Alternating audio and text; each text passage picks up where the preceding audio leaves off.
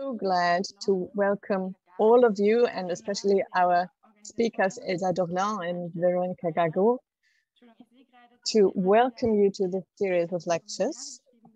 I see in the chat that the quality is quite bad. Is this the case with me at the moment? All right, I will try to speak loud and clearly. A warm welcome from all the organizers from the Institute for Social Research, the Institute for Anthropogeography, and from Medico International to today's session of Psyches in Turmoil. We are very happy to analyze patriarchy and powerlessness and survival with Elsa and Verónica today. First of all, we want to say thank you to the Activist Interpreting Collective Enterprise. You are not only interpreting, that makes possible political discussion, but behind the scenes, you show such great solidarity and you do such great work. So many things. And many thanks also to me for making possible an interpretation into French and from French today. Many thanks also to all the others who work behind the scenes to make possible this series of lectures, especially Nele Eisbrenner, Benjamin Cortes, Lucian Kirschbaum, Andrea Schult, and Ralf Zöllner. I'm called Julia Manek. I'm a psychosocial consultant for public relations at Medico International, and I will be facilitating today with my colleague Uschi Merk, who will be moderating the chat. In the last lecture, Vanessa Eileen Thompson and Jamilo Ribeiro, together with Almut Popinga from the Institute, talked about the racist hierarchization of life in the wake of COVID pandemic and the cynicism of letting Black people die or making them die, about the racist regulation of infection control and racist police violence that is showing itself in making it impossible to breathe, if it be George Floyd or all those who died of COVID. Beyond that, we talked about struggles and political visions and that are emerging, especially around Black Lives Matter, despite the pandemic, but maybe even as an emancipatory answer to the pandemic that we understand as a poly-pandemic, which we think of the pandemic being intertwined with militarization, poverty, and a pandemic of patriarchal violence. And this last pandemic has been called a shadow pandemic by UN Women because it is virulent not only visibly in the open, but at home. Patriarchal violence has increased everywhere during the pandemic. Our medical partners reported from all over the world, and also in Germany, statistics show an increase of gender-based violence, which is no wonder, because in lockdowns that are meant to save lives, women and queers are being locked up with abusers, with the offenders and perpetrators in the place that statistically is the most dangerous place for them in the world, which is their home. So the most visible and the most irrevocable expression of patriarchal violence is feminicide. This refers to murders of women and queer people in the vast majority of cases by their partners or ex-partners or family members, but it always takes place to secure patriarchal rule. So against being killed and powerlessness, women and queers are showing solidarity across continents. And in that context, we always relate to the feminist movement in Latin America, where there have been radical mass mobilizations for the right to one's own body and against feminicides. And even the pandemic could not stop that movement. And what we learned from Latin America time and time again, that those feminist mobilizations are that radical because they stated politically that feminicides are not sole incident, and that the state as an institution is at fault as well. Maybe you still remember the performance by Las Tesis in Violadora en tu Camino. And 2019, that was very viral. And in this performance, it is being said, and it wasn't my fault. Neither the place I was nor what I was wearing. The rapist is you. It is the policeman, the judges, the state. Here we have a relation to last session because it's that same state that guarantees police officers being without punishment and that advances racist discourse. And regarding that, self-defense practices are very, very necessary. So this session, it will be about patriarchal violence in the pandemic and the resulting effect dynamics of effect. So we don't only want to talk about fear and powerlessness as paralyzing, but we want to talk about anger and a longing for other ways of life and practices of resistance and self-defense. And we're very much looking forward to discuss those with our speakers that I will present now.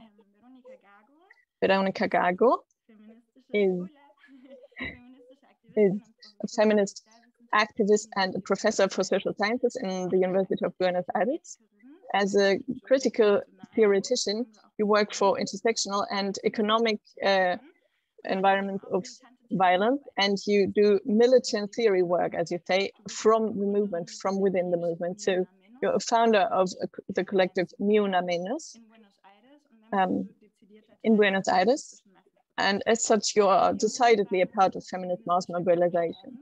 So when we ask ourselves what feminist resistance can be and what other forms of the political and of living together are possible, your book for Feminist International, How to Change Everything, is a milestone. And you go really into the depths and the organs of patriarchy. And you have 8 theses about feminism and militancy. And you talk about subtlety and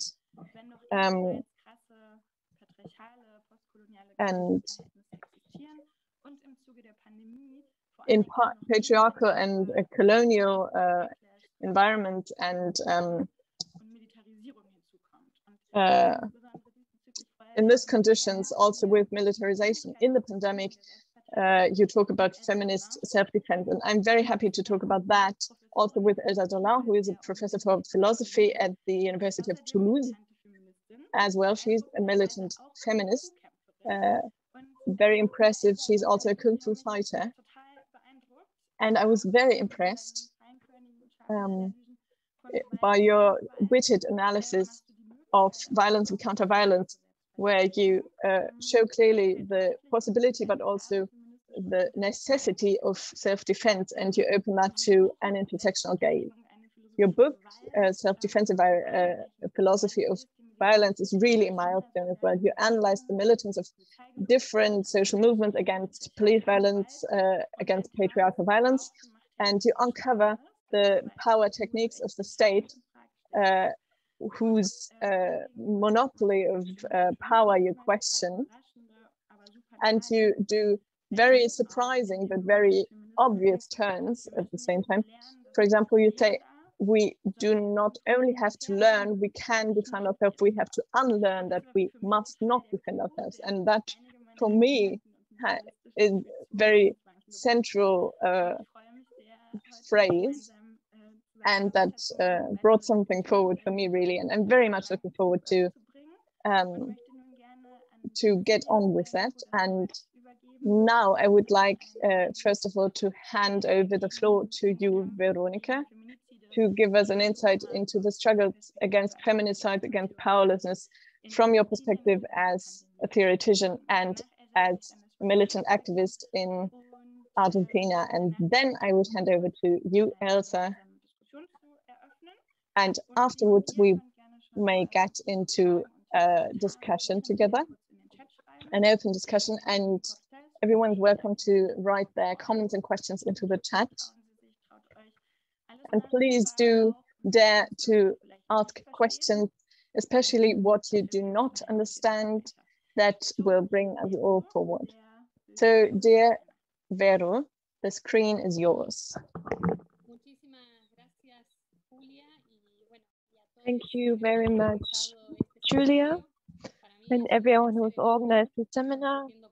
It's really a pleasure for me to take the floor together with Elsa in this discussion.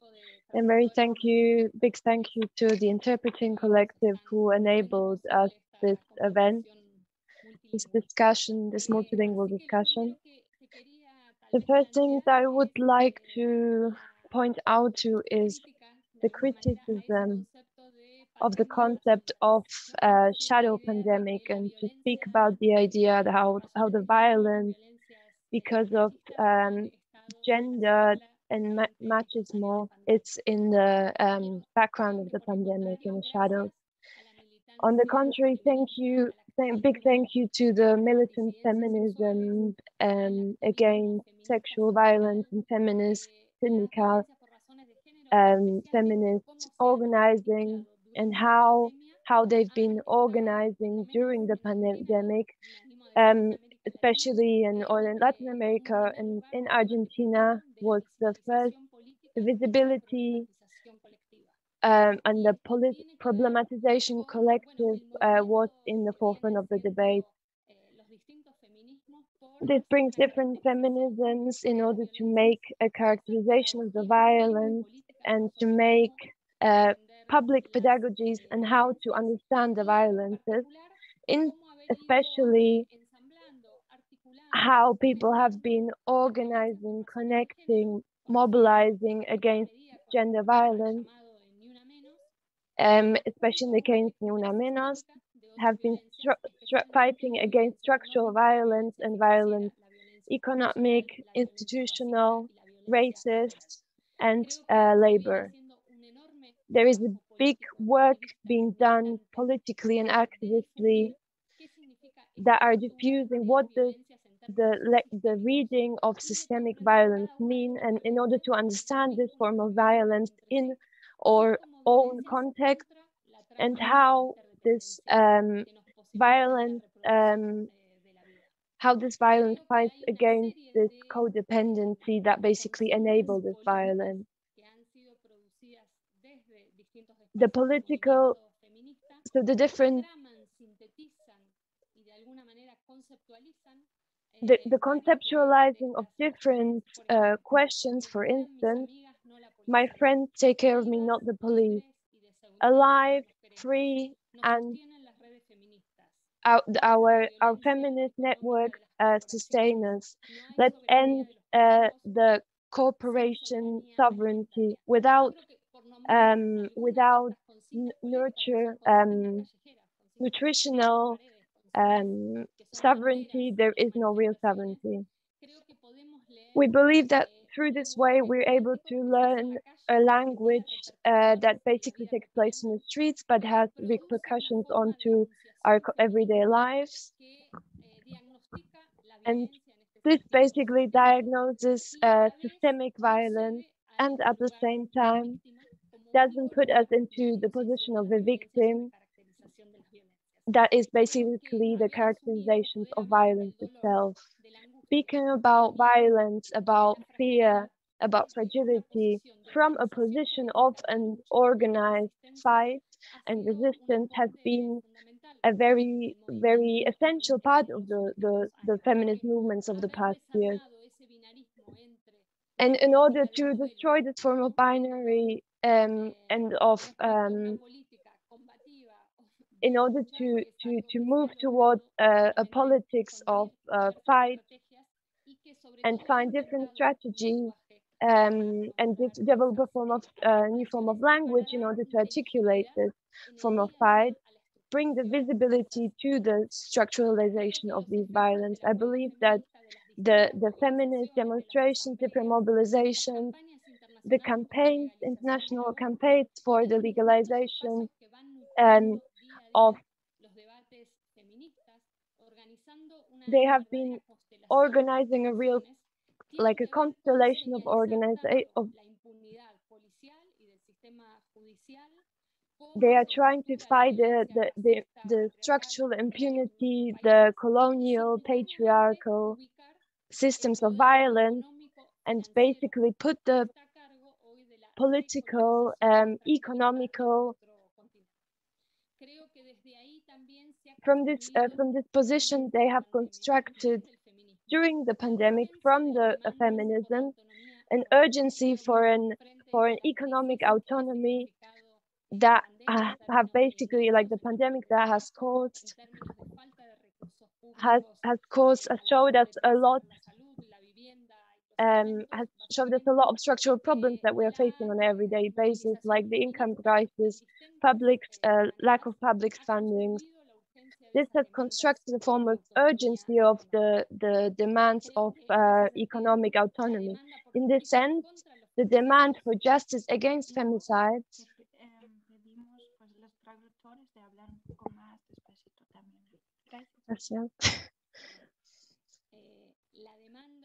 the demand for justice against femicides and against feminicides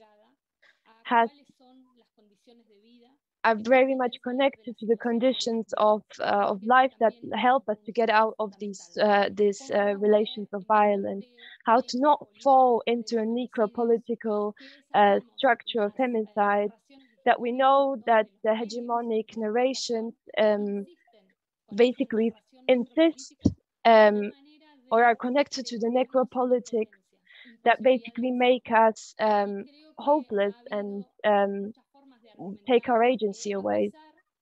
Despite this feminist movement, despite its radicalization, the numbers of basically the violence happening within society is still taking place. I think this is something that we still have to work on in order to not see this as a weakness of the movement. We know that in terms of the question of justice, it's a very complex and important complexity. There is a form of backlash, and like, especially in terms of like the punitive system interplaying with the femicide. We basically are moving in different spaces, developing different forms of ways of doing justice and producing justice that are in dialogue with the institutions and have different demands. However, I believe that we have managed within the pandemic to speak about the violences as an everyday experience without it being a private question. It's nothing happening in the shadows anymore. It's nothing taking place between interpersonal relations. We have achieved within the pandemic to sustain this logic. And it has to do something with the sensibility of feminist sensibilities that have denounced but equally showed onto the roots of these structural problems. And they have basically showed how the patriarchal violence within the neoliberal structures that we are living in, the tension and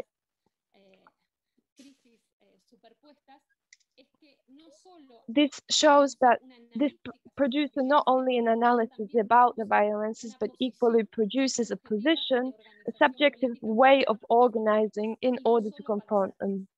And equally, there's an enunciation of a collective organizing, and not just for individual problems, but equally collective, in order to how to confront these violences. This organization, in order to fight the violences, has also to do with how to point at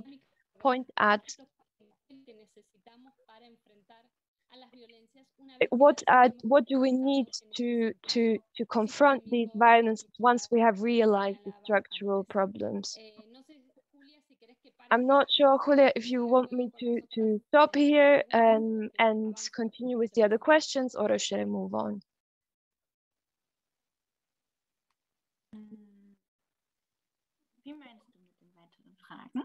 What do you mean by the further questions? in terms of the time. Should I stop my intervention here because it's already been 15 minutes, or should I continue speaking a little bit, or should we pass the word to Elsa and then I'll come back? If you want to continue speaking for a little bit, feel free.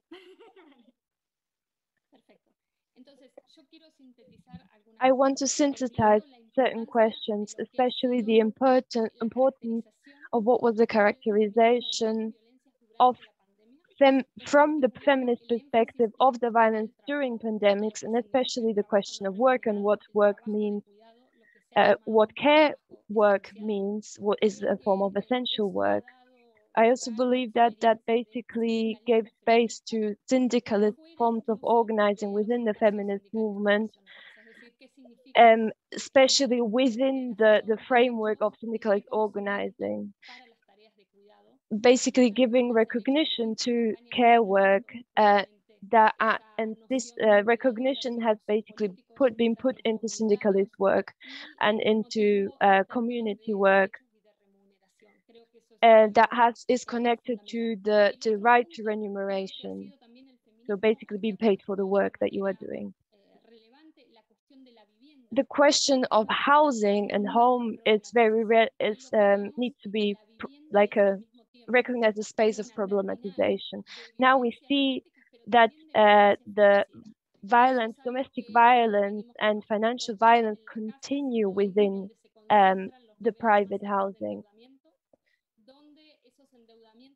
And a form of indebtedness in terms of within the framework of unpaid care work and reproductive work. All these are part of a logistical, cheap logic of capitalism, basically taking the responsibility of reproductive work within our houses. We need to produce platforms that basically exploit those working within the capitalist system and are not paid for the work. I believe that the feminist movement has sensitized about this topic, especially part of the feminist strike. In terms of the question of work and housing, it's been fundamental, especially in Argentina. There's like perseverance of organizing, especially in the topic of abortion, what demonstrates that the notion, basically the question of health is being amplified. And there's a lot of feminist initiatives who are basically discussing what do we mean by health. And a lot of feminist movements are basically pressurizing to discuss these topics, and like how the pandemic has basically pushed us to recognize our networks, our support networks, and basically we have been able to sustain ourselves thanks feminist networks. During this is part of the quote I have said, like during the pandemic, our feminist movements are sustaining us, like within these care structures, this like wide structure that basically the state has not sufficiently been supporting us. A lot of the urgencies and the production.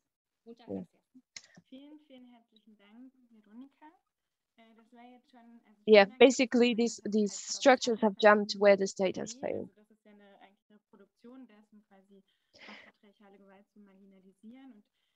The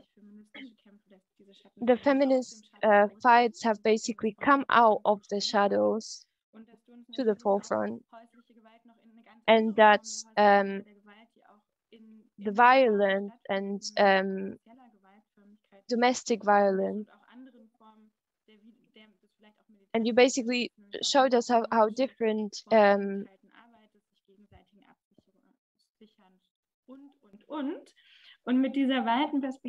with this wide perspective, I'm really happy to pass the words to Elsa now.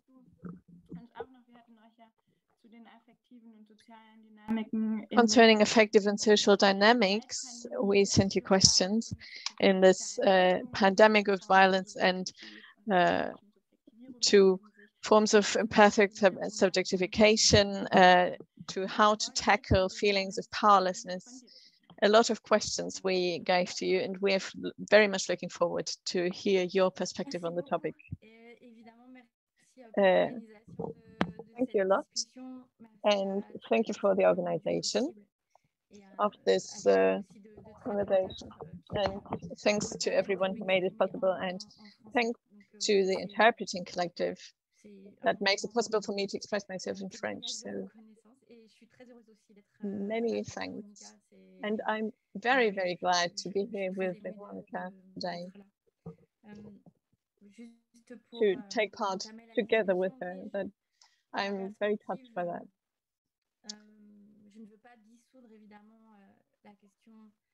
My perspective is that, of course, I would like to this term of feminicide and this imagination around it is a global question, and it is very important to include patriarchal terrorism in that matter, which means a terrorist regime of bodies in a continuum of economic and sexualized violences who are inherent of capitalism. And in the wake of this pandemic we saw, and in the wake of the still ongoing crisis, we are seeing that we saw what it means to be exposed to risk of death. We have touched different social questions, and the risk of death is concerning more and more people. That is something we see very clearly. In my opinion, it's very important to get back to patriarchy, which is a deathly neoliberal mechanism, and to include this deathly dimension and to ask the question of feminicide as a paradigmatic expression of this problem. That is why I think that it should be a part of all contemporary feminist movements, this question about violence. And those movements have radicalized the question of violence and have made possible a systematic analysis of patriarchy and patriarchic violence. For me, that means, most of all, that there is that reproduction of material conditions of existence is a very important topic. The paradoxon is that the reproductive sphere of our existence conditions of existence,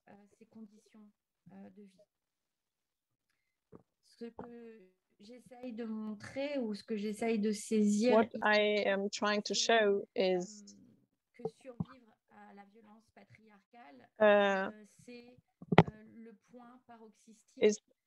the paroxystic point that of resistance as a survival practice.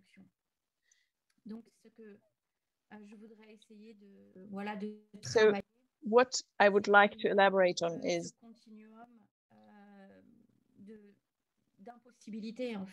that we are facing an impossibility of just leading our lives, and that we are exposed to such epistemic violence that facing police brutality and state violence in democratic states, and facing a justice system that has a huge influence on our life, there is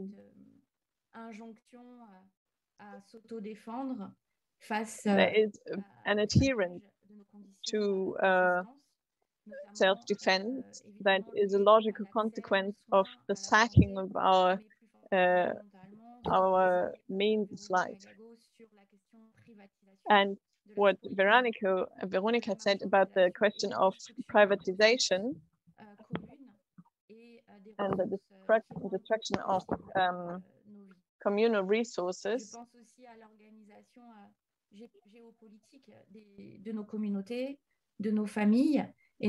I am thinking about geopolitical organization of. I'm sorry, there's a technical problem with the German interpretation.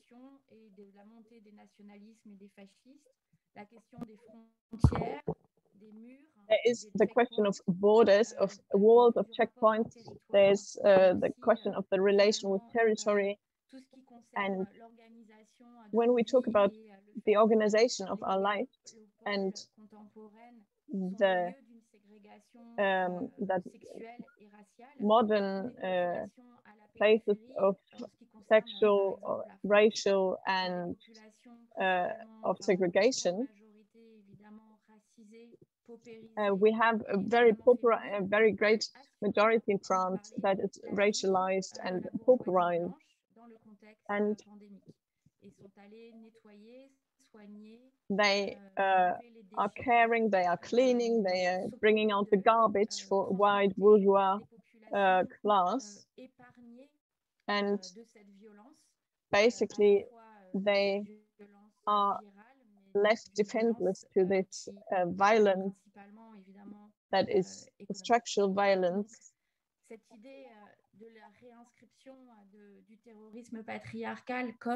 So the idea of patriarchal terrorism as one of the pillars of neoliberalism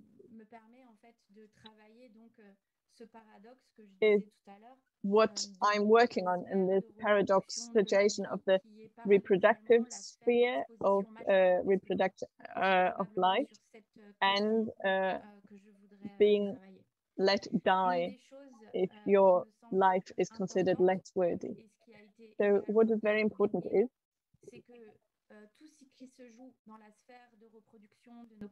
everything that happens in the reproductive sphere of life and its organization is connected to an exposure to extreme risks of life. There is an ideological war, really, that consists of derealizing this violence and this risk of death in the reproductive sphere. So historically, this question of a constitutional division of the public and the private sphere was a means of depoliticizing and invisibilizing and derealizing, so to speak, the brutal relationship of the state and the citizens. Possibilité même de vie ou en termes de distinction entre les vies. This is important for the distinguishing life that are considered worthy of living and lives that are considered less worthy of living. And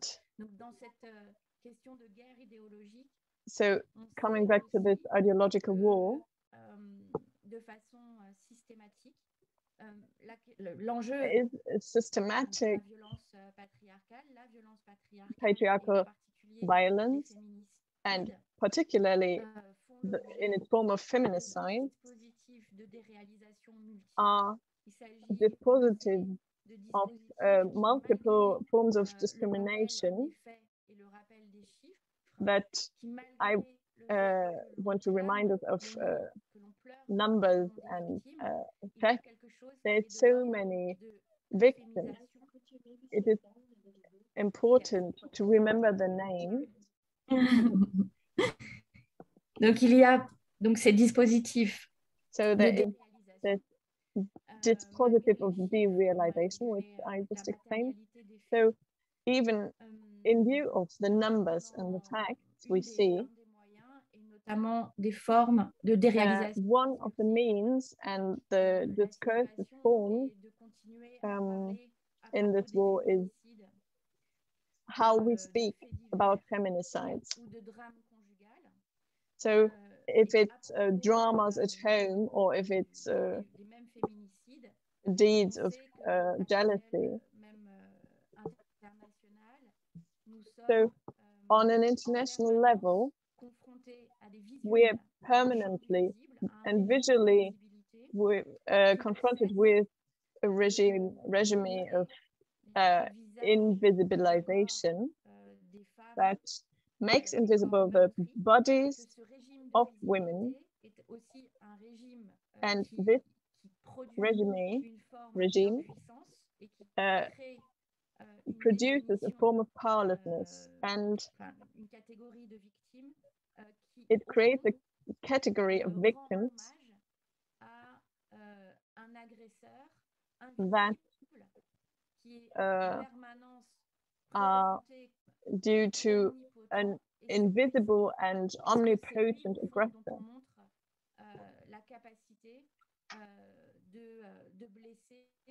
The capacity of hurting and of letting and making die is left to the aggressors.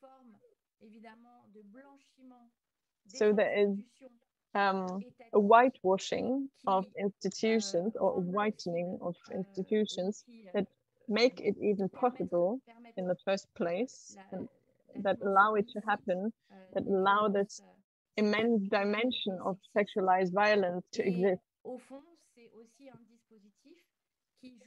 It is also a dispositive that is psychologizing and individualizing being a victim of violence, that are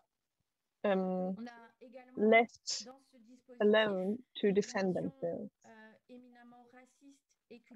So those, when we speak about that, it's often in racist and very culturalist terms.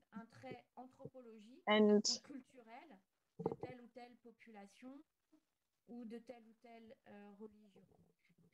là encore, le dispositif se joue. If we take an anthropologic trait or feature of these or that religious or cultural group or adherent, we see the mechanism of derealization and its consequences. And we have to think about those consequences. We have to create a consciousness about those consequences.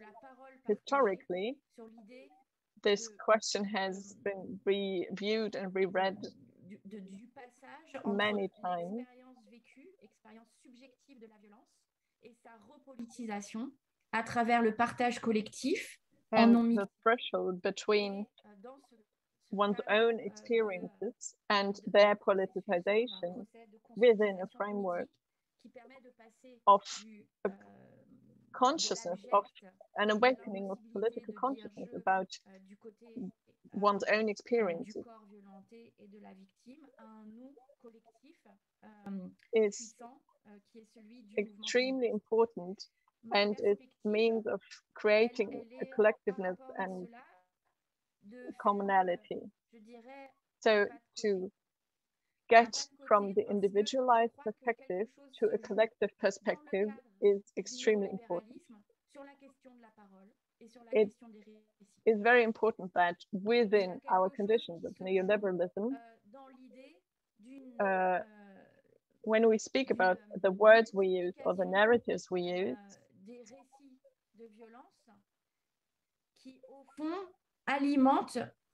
we have to change the narratives and the histories of violence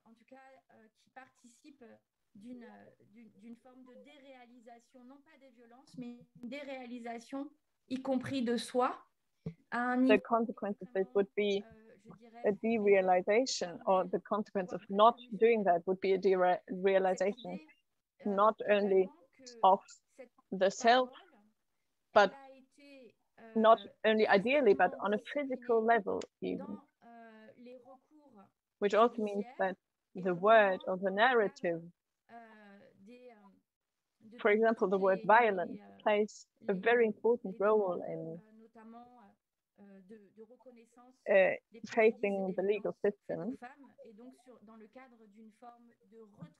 So,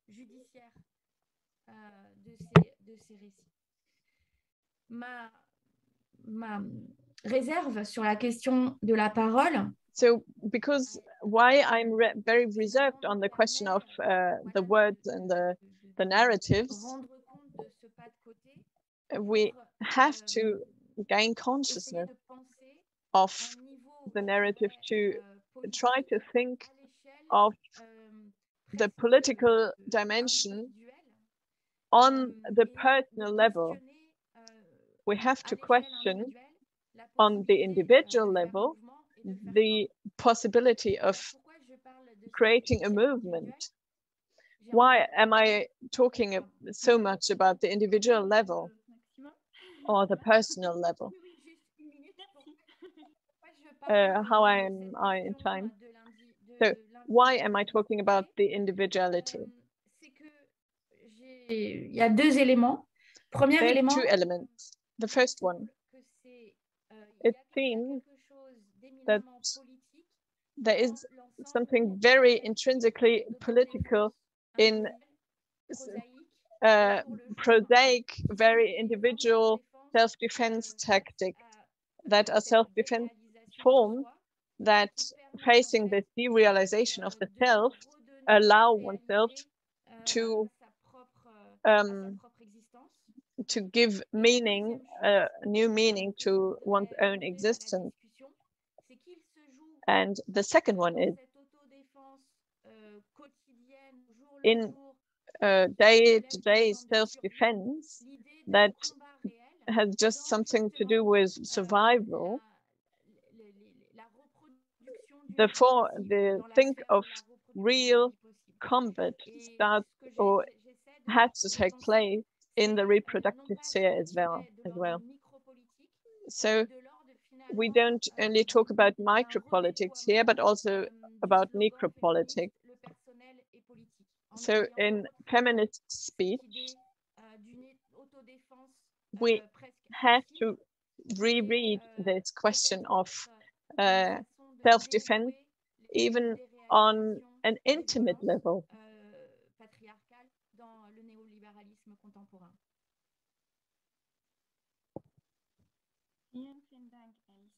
Thank you, Elsa.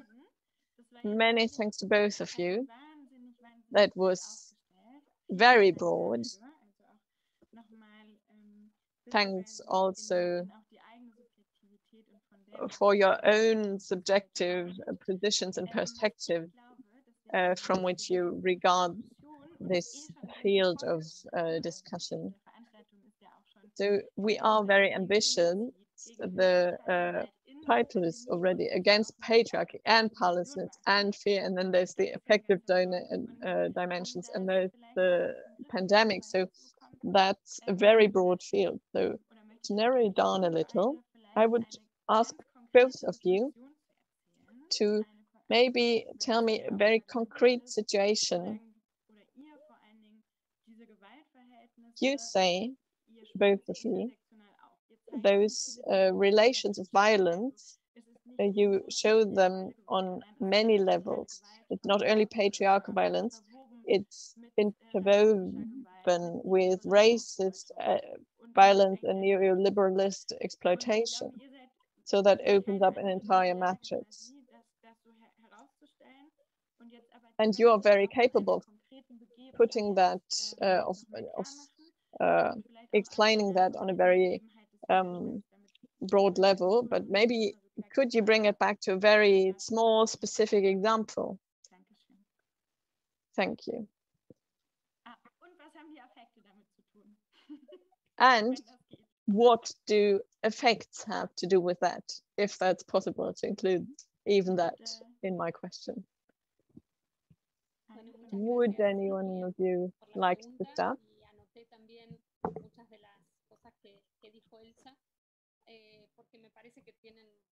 I believe like these questions have a lot of similar like common points that we're discussing that are we are able to synthesize as a feminist program against the precarity of life, precaritization of life, a form of reading these multiple forms of violences that are basically mirroring themselves in the concept of reproduction.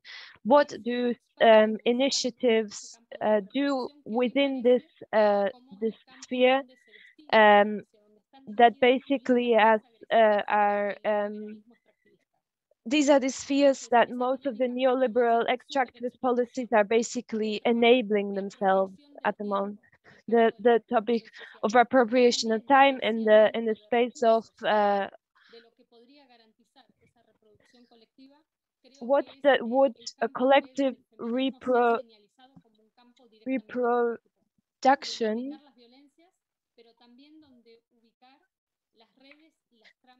basically how to localize for me it would be important how to combine self-defense, how forms of self-defense, resources, self-organization, feminist movements are direct forms of self-defense. So the material area of resources and the dimension where the maturity of these resources basically strengthens us in psychological terms and affective terms, in terms of trust, in order to respond to violences. Do you have a specific example where self-defense are basically and self-organization basically come together? I believe a campaign that feminist organizations during the pandemic did that was called "The Promoters Are Taking Care of Us." The promoters, the territorials are different friends, different women, LGBTIQ people who have organized different initiatives in front of the emergency of life, the health, the gender-based violence and nutrition. It was a political work that wasn't organized in terms of wage work. Therefore, I believe like this phrase, the promoters are taking care of us, especially with the figure of the promoter, into a figure that represents communitary care work. There is a form of recognition within the state that without the form of organization, without self-organization, there would be no form of organization within the pandemic. At the same time, there is a form of exploitation of these women, these community carers. They're basically supporting us, but at the same time they take like basically their bodies are almost damaged through this hard work that they are doing. This making of a political campaign that basically linking self-defense and self-organizations is essential. And also, how do we discuss public resources? Like, how can we link this with public resources in the discussion about them? The confrontation of the domestic debt has become a way of basically collectively indebting ourselves, and the debt is a financial tool that basically is used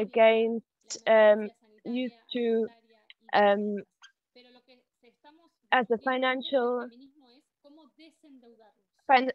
instrument. And what we're discussing from a feminist perspective, how to take this debt away from us, and in front of the colonization, like a financial colonization.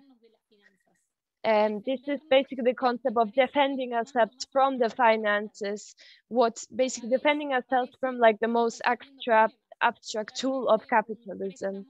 We see a lot of problems. Basically, if you want to take a mortgage in abusive conditions, basically can resolve your everyday problems.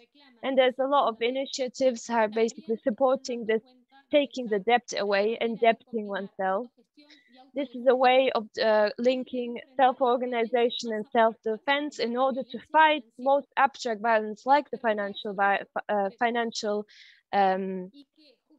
violence, and especially financial violence that is basically linked to machist violence.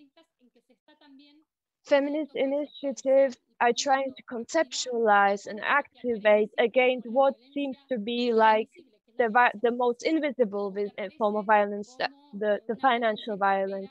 It seems to be like a form of violence in the macro politics, but at the same time, it's a form of violence taking place in our private lives, on our bodies. We're not going to pay with our bodies and with our territories. It's a very important discussion in the feminist movement in Latin America. It's equally putting a concrete dispute onto where are the costs of this crisis going to reach. Who is going to pay for this crisis? This is also linked to self-defense as a form of fight against housing precarities. Elsa, do you want to link this with a concrete formulation? What you're saying, how the form of patriarchal violence are linked to other forms of violence within the pandemic, and how basically, and can you give us an example of a form of resistance?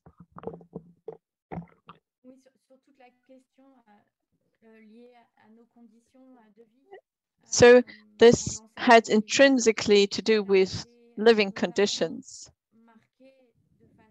during the pandemic. So the core question would be, in the confinement, in the lockdown,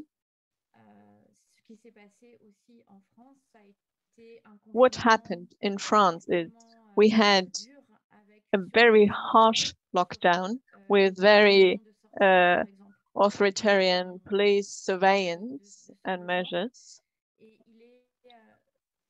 And at the same time, we have this idea of the home being a microcosm, cosmos,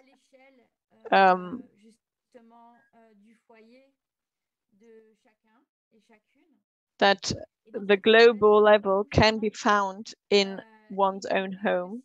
And during the lockdown, we also had the idea of self-organization, but the also of intensively, we saw very intense situations of sexual, racial exploitation. So a thought that I find very important is we had a very harsh notion of exhausting oneself in collective organization and collective solidarity. So we have the question of who has access to care and to the health system, and we exhausted ourselves in solving that our way, as we saw that access was not possible. So the ethics of feminist self-defense are traditionally, we had physical techniques, and almost all of them apply to when we are locked up in a very limited space. So that has a lot to do with sexualized and gender-based violence that happen in very closed spaces, in little rooms, when you're locked between two walls.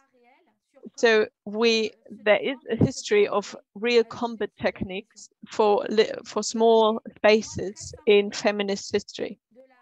So something that has a symbolic value for me is an intelligence of real combat, a real materialization of this antagonism that we experience, that this is really a means of countering this entire discourse of derealization of violence. They allow our bodies to redefine ourselves and to something that was very interesting for me now, is very interesting for me now at this historic moment, is to grab the conditions of violence. And we are in a hiatus facing current forms of violence, because the ideological production against defending ourselves is too strong. So confrontation in real circumstances has real consequence for power dynamics and power relations. And under such circumstances, what does militancy mean for you? The means on the possibilities of escaping, of getting out from, for example, an abuser, a perpetrator, when that possibility, for example, in a lockdown does not exist anymore, because so much takes place in the street, but not only in the street. We have to think about collectivizing the domestic sphere and to include this sphere in our alliances. So what did the lockdown do to our ideas and ideas of militancy, seeing neoliberalism have such an influence over people's bodies as they are forced into indebtment? So how did the pandemic influence militancy in feminist movement?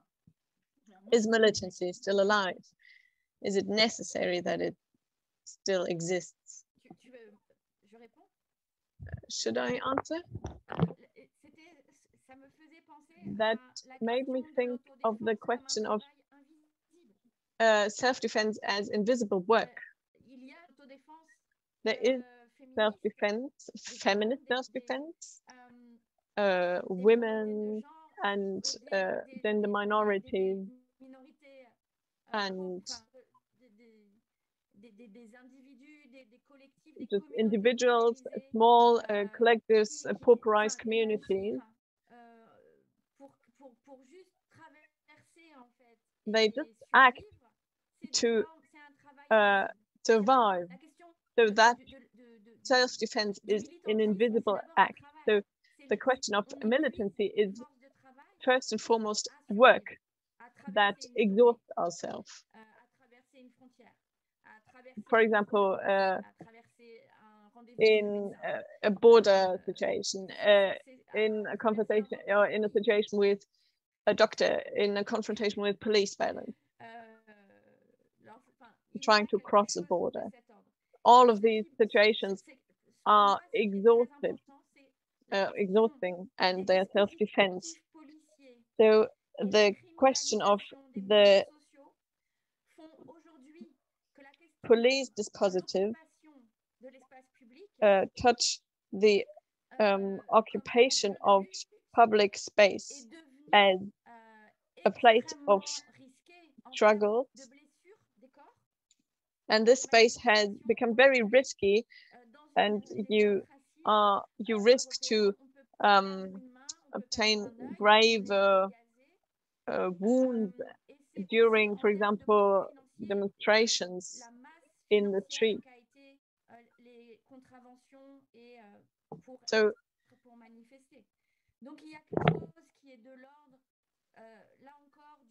you can be severely blessed.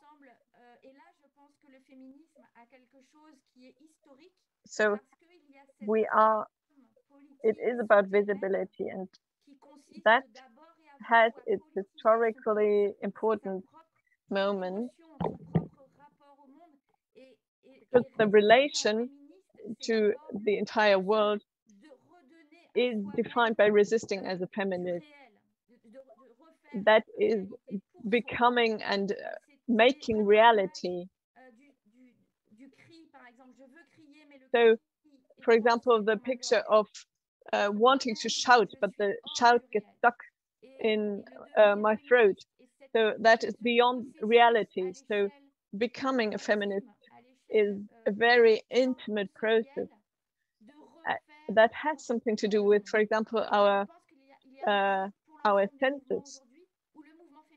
So all those movements, contemporary movements and feminist movements, have to take that into account time and time again.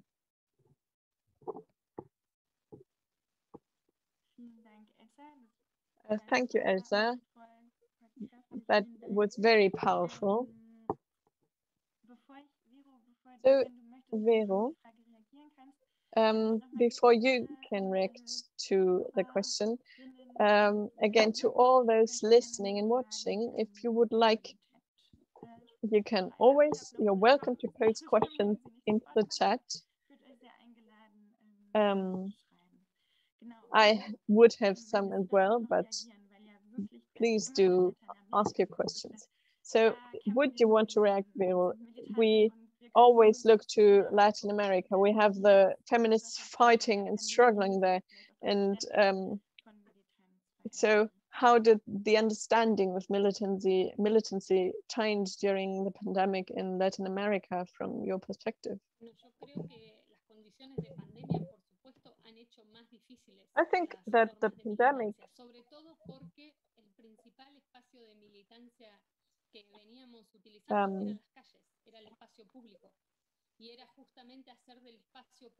brought about new forms of resistance, and it came into the public sphere. And that public sphere was a common sphere. So the limitations of public sphere were visible, and we took that sphere. And the work of solidarity in the quarters, in the city, has become visible, and that brought more and more feminists to the streets. So these forms of lockdown, this forms of coping with crisis, has brought about an intensification of social classes. Feminist movements create spaces of movement where exchange is possible, where common work is possible. And that dynamic is incredible.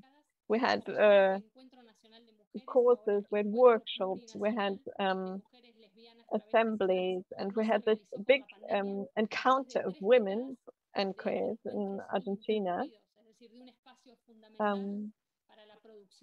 It used to be an encounter or a meeting of women, and now it is women and queers, and that took place, and it is a very important space for defining the agenda of feminism in Argentina. So that meeting was interrupted by the pandemic. So spaces were missing for political exchange. Mobility within the cities was limited. The access of public resources was limited. Housing situation, healthcare situation got very difficult in various ways for different people. And this collective space we had created. Das wäre nochmal die Bitte auch an uns alle drei, mich sehr oft eingeschlossen, langsamer zu sprechen von Enterprise. Wenn du noch etwas hinzufügen möchtest, gerne, Vero. Das wäre nochmal die Bitte langsamer. ¿Quieren que repita algo? Vielleicht sag doch noch mal den letzten Satz. Maybe to repeat the last sentence. It was the question to be a bit slower. Por supuesto, la dimensión de confinamiento a distintos niveles de la pandemia ha restringido lockdown la politicidad de los espacios comunes. In different phases of the pandemic, the lockdown inhibited the politicization of public spheres. So new forms of connectedness were being found and new common territories were uncovered. That explains how survival during the pandemic was even possible without these common territories, those networks, those built infrastructures for the collective.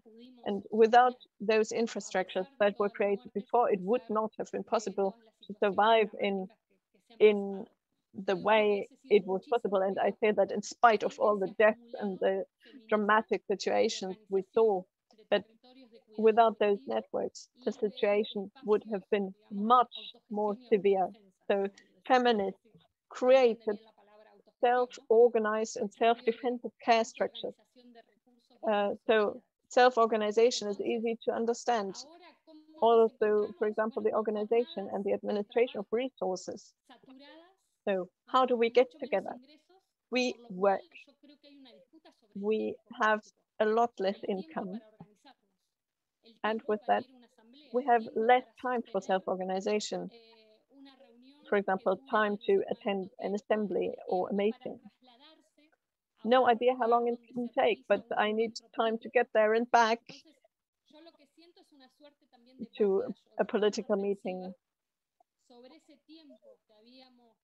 So this reminds me of the topic of the backlash. We had already reached that time. We always say we are here for us, for ourselves. So the idea was about finding space and time to get into an exchange and to organize ourselves on a political level. And as we had less time, we had less time for political organization. That in itself is the foundation of political projects. And so I think it's a struggle of body against body, or a very direct fight to find time to make possible collective work. So we are in a situation to work more to earn less. So it's new forms that challenge our and limit our capacities of organization. So that is a big challenge to reconquer those spaces where we could meet, and the places for care, for mutual care, for being calm, because we're exhausted. We need the space to calm down, to rest, to regenerate of everything we went through during the past 2 years. So you're trying to frame militancy as a work, a form of work, and you include creating time into militancy. That reminds me of a German children's book that where we have the time thieves, and there is a girl, Momo, that escapes the time thieves by living her time in a very own way, by not creating extra value out of her time. So Momo is a person that opens up social spaces in which people can get into contact, develop a common space, and a feeling of community. So in this moment of re-realization that you mentioned, of a re-realization of one's own relation to political movements, I saw when reading your books that you relate a lot to the term of territory. Elsa, you quote the writer Jordan June by saying, it's not about staying safe in a phantasmagorical community, but about creating territories out of which you can politicize anger. And Vero, you write of the body as a composition of effects and possibilities that are not individual, but as a network that can be intervened into and that has to defend itself. So maybe do explain this idea of territories that I find very fascinating, and that says a lot about how do we get, how do we become subjectivity. So how does our subjectivity relate to territory, and territory as a common place of struggle? I should not ask two questions at once always. So please do answer the first one.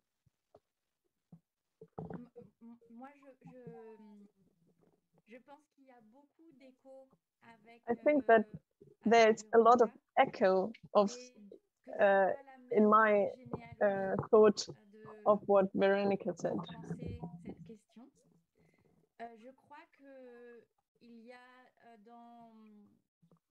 I believe in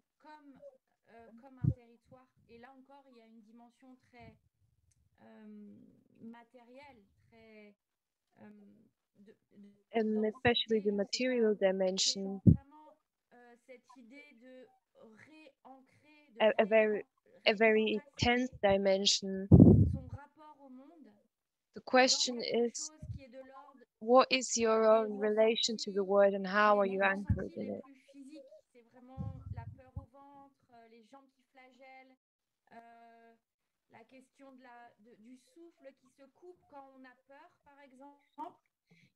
Questions that you are not able to breathe.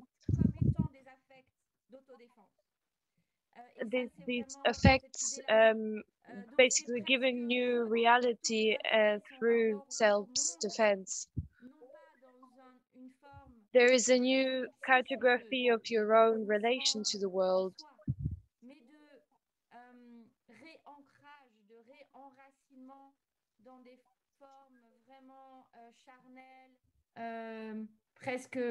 In order to basically anchor this in a new bodily reality.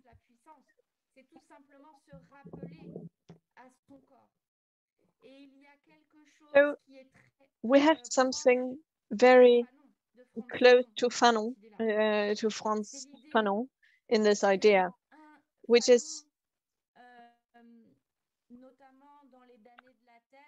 in Les Deniers de la Terre, the book of Fanon, facing the brutality of colonial order that pushes, that determines the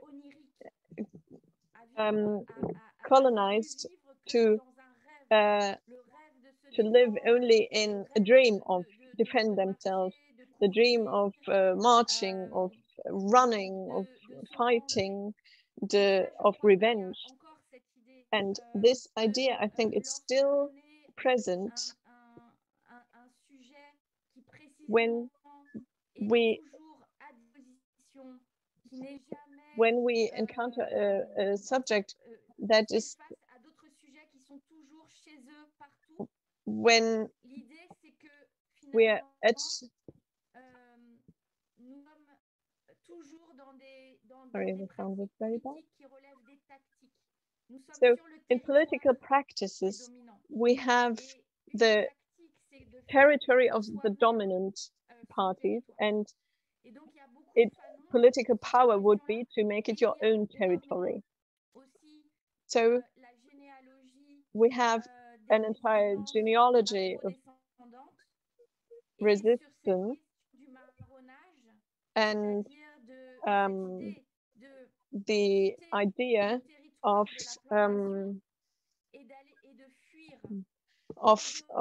escaping, of leaving the colonialized territory. It's used to, or it's very important for the vision of creating community and to build a new world. And so this idea is at the core of the feminist movement, the struggle against nationalism and against fascist tendencies, as opposed to forms of separatism and self-organization of life outside a patriarchal capitalism. Vero, would you like to answer?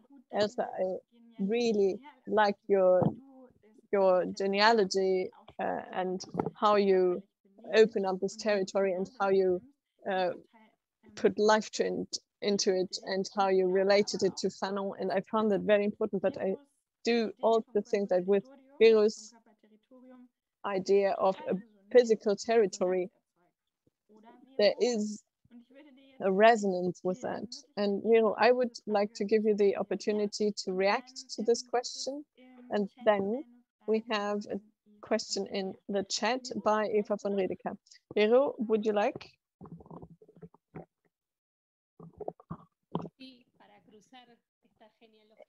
In order to cross this genealogy, I think it's interesting how in Latin America the body territory concept has changed into a key concept for unifying anti-extractivist fights with the fights of defense of territories and the defense of from feminism and from women who are protagonists of anti-extractivist fights and creating a common space, and how this idea of cuerpo territorio, of body space, can basically fight against and face against anti-patriarchal and critique who are trying to recolonize these spaces and bodies. And it's a way of basically how this is not an individual struggle. I believe that this concept that basically has diffused from these fights, how this concept basically emerges from these fights and has been like changed and reconceptualized in different from different traditions, has the capacity to connect basically and extend it to cuerpo territorio, body territory, in order to stop the process of recolonization, like this way of colonial thinking, which type of abuse and exploitation that are basically nowadays directed precisely towards certain territories and certain bodies. And why feminist fights are the ones that are realizing of the capacity of the form of resistance in terms of cuerpo territorio, body territory. It's a very interesting question of like actualizing anti-colonialist struggles, connecting them to anti-extractivist struggles, whilst at the same time connecting them to our own bodies. These are connected to Black feminism, indigenous feminism, peripheral feminisms, who are putting this notion as a key notion in order to rethink basically the figure of subjectivity of the subjects, what we were speaking about before. What are the territories, what are the collective territories which enable social reproduction? And from this again, once again, how to place this dimension of collective reproductions and the aggressions and confiscations, extractive confiscations over the collective reproduction. And this questions of collectivizing subjectivity with the territoriality in the pandemic, please keep it in the back of your mind. I would like to have it as the last question, the last statement. And now I would like to give the stage to the question of Eva. Would you like to throw the question in, please? And now it should be solved. So it's basically about the question of the relations between self-defense and reproduction. I really want to, she's really thankful for your input and her question. How can we basically link these two struggles without making it heroic? Think about it about reproductive work and about what Maya Williamson are calling revolutionary mothering, because if you say that if we lived in necro-capitalism or that femicide is a pragmatic, paradigmatic act in neoliberalism, which she agrees, then the militant defense against that needs always be both defense of life, but also regeneration of precarious life, working against death, so to say, or care as